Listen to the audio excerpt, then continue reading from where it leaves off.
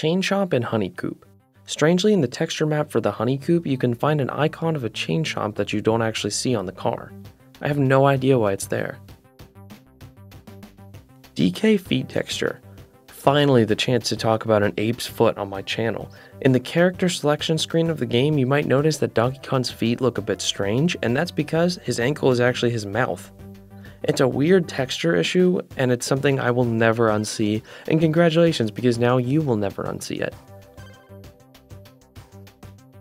DK Summit Area. So in Mario Kart Wii, area files are regions where the player can be inside so that the game knows what camera to use for replays and some other things. However, the area file for Donkey Kong Summit is unusually gigantic. It pretty much dwarfs the rest of the course. The cutting room floor suggests it might have something to do with the fog on the course, but it's only speculation, and the reason behind this huge file remains a mystery. Selection screen and gameplay texture differences. So the game uses slightly different character models during gameplay as opposed to the ones featured on the selection screen. A notable one is Donkey Kong. Like we just mentioned, the foot issue only appears on the character selection screen and not during gameplay. Donkey Kong Mountain missing translation. So when Donkey Kong Mountain was ported to Mario Kart Wii from Double Dash, it was done so almost perfectly. Almost. Because this random transition between two sections of the road isn't there, and they just have this abrupt, ugly transition. It's not a huge problem by any means, but it's clearly an oversight when this course was being created. 95% rule. The 95% rule is an interesting but incredibly complicated concept in the game that is best explained in this video. To put it simply, the game will disregard a lap where the player skips at least 95% of it. So to make the perfect shortcut, you ideally have to skip 94.99999% of the shortcut. It's especially important to understand this Coconut Mall shortcut, but in general, this is a concept that really only pertains to advanced runs. Desert Hills backwards shortcut. I believe this entry is referring to this shortcut right here. It's usually banned in online competitive play, so I wouldn't advise trying it. Cut Boo item. It's speculated that a Boo item was originally intended to be in the game. How do we know this? Well, according to Nintendo Power Volume 227, Boo was listed as an item for the game, but obviously never appeared. Why is this? We don't know. Off-roader can wall clip. Unfortunately, I'm not 100% sure what this entry is talking about because technically, pretty much all vehicles can wall clip, so this might be referring to a specific video that I'm just not sure of, but if you know, please let us know in the comments. Stats on selection screen are wrong. The graphics on the vehicle select screen don't read from vehicle stats, but a separate file called machine_para.bin. This is done because if the real stats were read, some would be lopsided when put onto the bars, or they just don't fit perfectly well relative to one another. So the stats were basically just estimated, and in doing so, the devs got many completely incorrect. Interestingly, the devs seem to mistake drift acceleration bonus with drift points, so they have points in the drift category that should be in the acceleration category. Basically what this means is these stats just mean absolutely nothing. Dutch translation. Dutch is a Wii supported language, but strangely, it's not available in Mario Kart Wii. It's the only missing Wii supported language. Ending red pipe. The ending red pipe is this pipe in the screen of the rankings banner taking place at sunset. It's strange because when you compare it to the one at daytime, the pipe is green. For whatever reason, the sunset banner for Luigi's Circuit is just poorly edited, and there's actually other issues like hills missing, and the red pipe is really just one of them. Mario Raceway invisible wall. In Mario Raceway, there exists this strange one-way invisible wall. I have no idea why it exists. Beta textures in the base game. You can find some textures hidden in the game's files that were likely used during an early stage of development but were eventually removed. These include Wii wheel icons, a different Luigi Circuit banner, and what I think is most interesting is the Luma's original color. Interestingly, the original Luma color is present in the true ending cutscene, but not during the awards ceremony. You can see here that they're slightly different, so the developers probably just forgot to replace it. Though, to my knowledge, the Luma is the only potential beta texture that you can see during normal gameplay.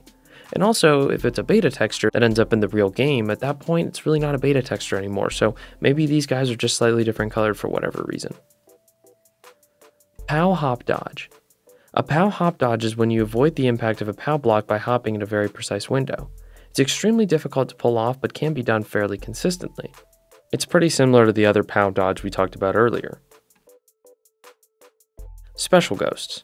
Special Ghosts were ghosts sent by Nintendo through the internet. Many think this was an unused feature since it isn't mentioned on the English web a lot because it wasn't used in the West whatsoever, but it was actually used for two individuals, Kim Bum of Korea and Medeka Ikono of Japan. Kim Bum's ghost was advertised by Nintendo, even showing a video of him recording his lap time. Though it's in Korean, most of the website has been archived, which you can check out. It's a similar deal for Ikeno, who was chosen for appearing in some Japanese Nintendo commercials. This is pretty cool, and it's interesting that Nintendo added this feature and only used it twice. Going into Rainbow Road Cannon backwards. Have you ever wanted to do a lap of Rainbow Road backwards? Probably not, because that sounds horrible, and likely impossible due to the fact that there's some one-way roads and this cannon. But would you believe that it's possible to do without any mods? First off, you can get up this part of the road using a well-timed explosion to stop you from falling, but that's not the coolest part. The awesome part is that even though there's this wall here, you can enter the cannon backwards with some absolutely insanely precise movement like this. So yes, you can completely run this course backwards, which is just nuts. Ramps are unbelievably complicated. This is a pretty open-ended entry, but it's sort of just talking about how there's much more to ramps than meets the eye. There are so many ways you can hit ramps differently, and if you're interested in learning more, I suggest checking out one of the many Mario Kart Wii Advanced tutorials out there. HD China release. Oddly enough, Mario Kart Wii was intended to be released in China on the Nvidia Shield. Since the Wii was released during China's lengthy console ban, Mario Kart Wii was never launched in China, so Nintendo had the idea to launch an HD version of Mario Kart Wii on the Nvidia Shield, a streaming device, in order to make some sales off the game since it never had the chance to be released in China, along with some other GameCube and Wii games. It had unique features to the game too, the most important one being that it ran in 1080p. The game was playable and has been spotted, but due to a slump in the government approval process, the game has yet to be released. There's really no information on the status for this build, but we can safely assume that we won't see this HD remaster of the game. A semi-related but interesting fact regarding this entry is that in the Korean version of Mario Kart Wii, lurking in the files are some artifacts of a simplified Chinese translation that never saw the light of day. Hopefully we can get some more information on the HD version soon. Big Penguin Reflection. In a fall 2007 press conference for Mario Kart Wii, 11 screenshots of the game were showed off. Notice anything weird about this one? Anything? Take a guess. Maybe it's the fact that it's facing the wrong way and like 10 feet away from the real penguin. When the game was released, little penguins had reflections, but big ones like this guy didn't. It's a tad strange that the reflection got removed instead of fixed, but hey, maybe there's a more complicated reason behind this. Who knows?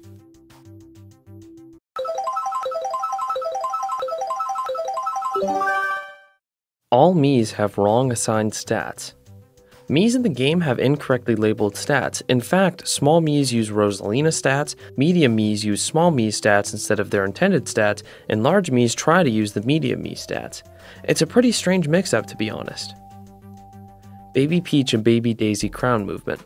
So in the game, these characters have crowns, obviously, but they seem very fixed onto the head.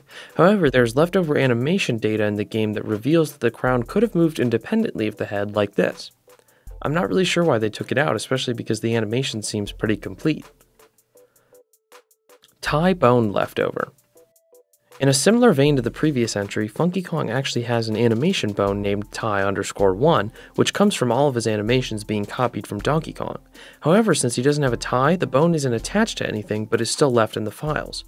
If anything, this shows that these two characters weren't made to be similar, but that Funky Kong was genuinely just a copy of Donkey Kong with a texture change at the last minute. Also, this is random and not part of the entry, but I saw it on the cutting room floor page and I just had to show it. There's 2 leftover animations in the game's files of Luigi punching, which is just super funny. I mean, look at the size of his hand, it just gets huge. DKM Bridge Teleportation. I'm not entirely sure what this entry is about. It may be referring to this technique right here, but again, I'm not entirely sure. CPU Racers Drive Backwards. If you watch the end sequence of Luigi's circuit, the camera pans upwards after you cross the finish line. Now if you were to keep watching or otherwise follow the cars by using a FreeCam mod or other means, you would see this crazy thing happen. I have literally no explanation for this. Lap underflow. Lap underflow is a very complicated technique that I myself don't fully understand, so I highly recommend watching this video for a better explanation. One of the outcomes of this is being able to get to lap 4 out of 3 while driving backwards. Yes, you did hear that correctly. I recommend checking it out. You can't skip the 50cc credits. While playing at 50cc, you can't skip the credits, though you can at higher speeds. I assume this is because Nintendo assumed that you would be playing for the first time at 50cc and they wanted to ensure you would watch the credits during your first playthrough, but afterwards you would be able to skip it, but you can't actually go back and skip it ever for 50cc.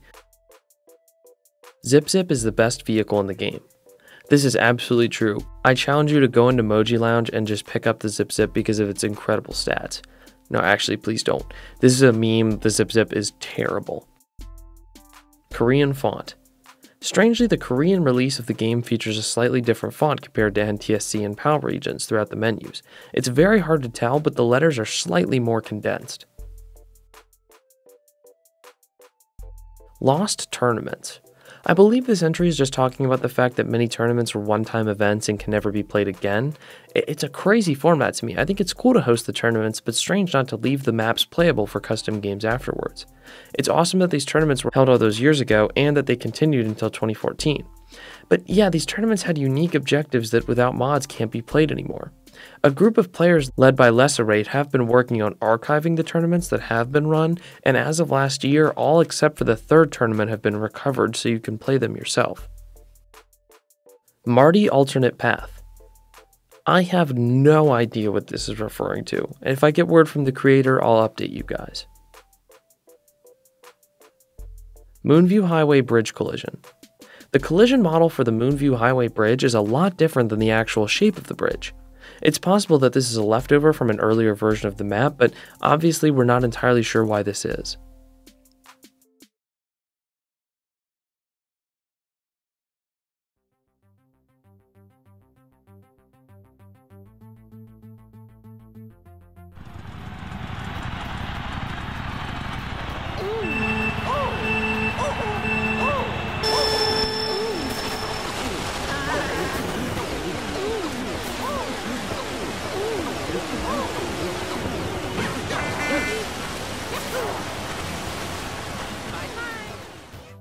Last WFC race. This entry is kind of sad. Like many game shutdowns, you weren't immediately booted off at midnight. Rather, if you were logged in, you could keep playing, but you couldn't log in if you weren't in the match. Mr. Bean posted a video explaining how he identified the exact last match, and there does exist footage of it. Plenty of people played on the final day, but as far as the very last match goes, it was played and recorded by LXPU and you can watch it online.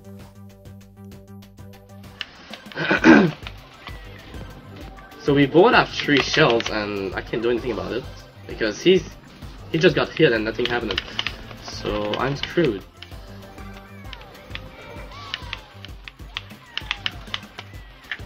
Yeah, I couldn't enter. It can't just be wall to wall line, I mean a green line and this guy Erica. It is. I gotta say this is worldwide.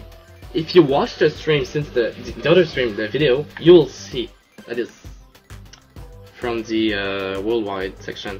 It is still Wi-Fi key 212. So swords can't do anything at all whatsoever unless this guy has him and they do a private room. Yes. You were just.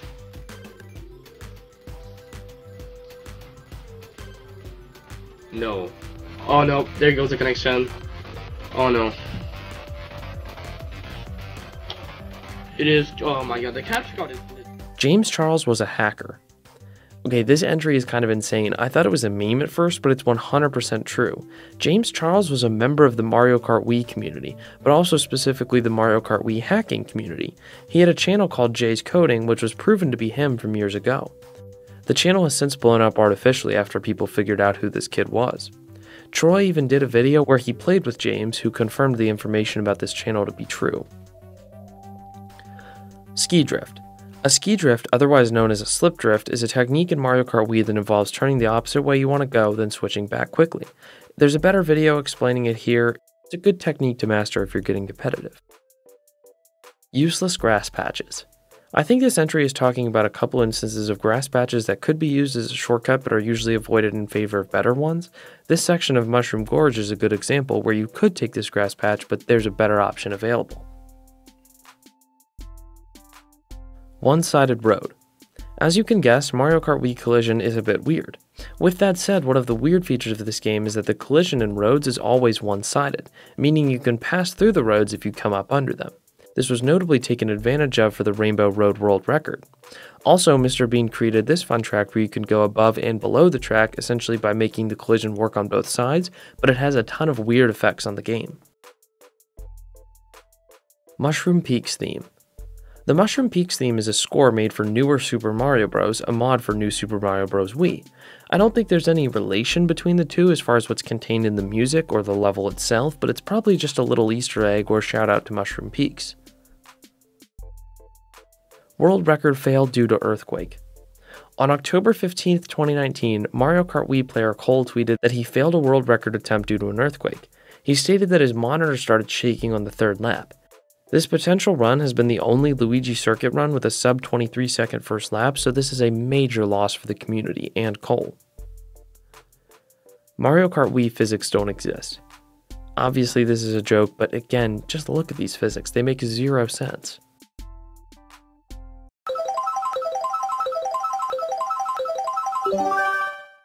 Mama Mario Kart.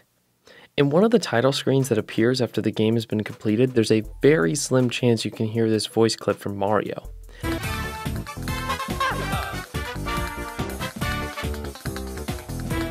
It's an edited version of Mario saying Mario Kart from the Mario Kart channel banner. I'm not exactly sure what the odds are, but it's extremely rare to hear it. Third battle balloon. In the background screen for battle mode, there was at 1.3 balloons instead of 2 balloons and a coin. Though this was eventually swapped, instead of removing the third balloon, it was shrunk down 100 times, meaning you can't see it with the Wii's low resolution. But it still lurks there, watching you. Shooting star out of bounds bounce. This refers to a shortcut that would require a lot of technical stuff to explain, but essentially you use the shooting star on desert hills to smack this pipe and fly out of bounds to be respawned right in front of the finish line. Technically this doesn't require the shooting star, but the shooting star helps to get some more distance. Home menu banner logo flash is Japanese. Strangely, when the home menu logo flashes up like this, the flash texture contains the Japanese logo for the game before quickly disappearing. This is true in every version of the game except for the Korean one, regardless of what language you start the game in. Flame Flyer was made for time trials. This is a bit of a joke conspiracy theory, but it makes some sense. One could argue that the intention for this bike was simply to go fast, which makes a ton of sense, but I'm sure the developers didn't foresee it being as iconic as it is today, or that its association with time trials would be as strong as it is. Desert Hills Negative Aura. If you're not familiar with this concept, I would check out some videos about the negative aura in certain Mario games, but mainly Mario 64, specifically on Wet Dry World. Many people claim that there's just something off about this level, and others have generalized it to include other areas in Mario games. Mario Kart Wii is no exception, and people believe that Desert Hills has a particularly negative aura. While I don't feel it as strong as levels like Wet Dry World, maybe you can sort of feel it here.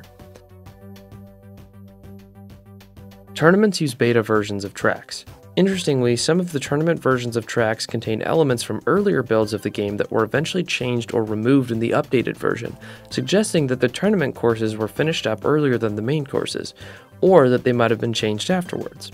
There are some small details like the position of flowers on Mario Circuit that you probably wouldn't even notice, or how on Koopa Cape the 3 flags are missing from the giant shell in the distance. In the tournament version of Shy Guy Beach, the cameras that show the course before it's raced on move differently than in the final version. And for a tournament taking place on Mushroom Gorge, it's possible that a glitch leading to an ultra shortcut was patched. Alternate Grumble Volcano Ultra. There are 2 possible ultra shortcuts on Grumble Volcano, though this one is slower, only possible in 200cc, and much harder to do, so no one really uses it, but you can see what it looks like here. Shortcuts that don't work. I think this entry is referring to the plenty of theorized shortcuts in the game that have yet to be performed. But with the way that the community is making discoveries about this game, I'm sure there will be dozens of shortcuts discovered within the next 10 years or so. For these next two entries, Rainbow Road Ultra performed online and online checkpoint differences, I really don't have any answer to and I haven't heard back from the creator about, but if you know in the comments I would love to hear it. Ghost file overflow.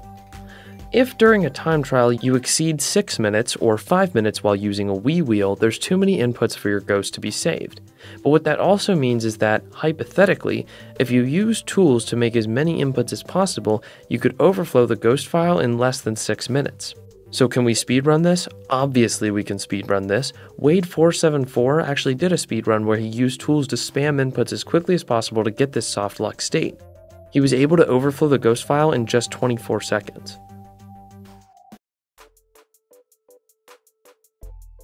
Multiple Funky Kongs are NFTs. This is basically a meme which originated from this tweet, and I gotta say I don't love game companies getting into the NFT business, but I could stand to have my mind change if there were Funky Kong NFTs. Old main menu. There are some early menu and file selection related pages remaining in the game's files that aren't normally usable. There aren't many huge differences here, but it is a little odd that some of them were left in the game's files.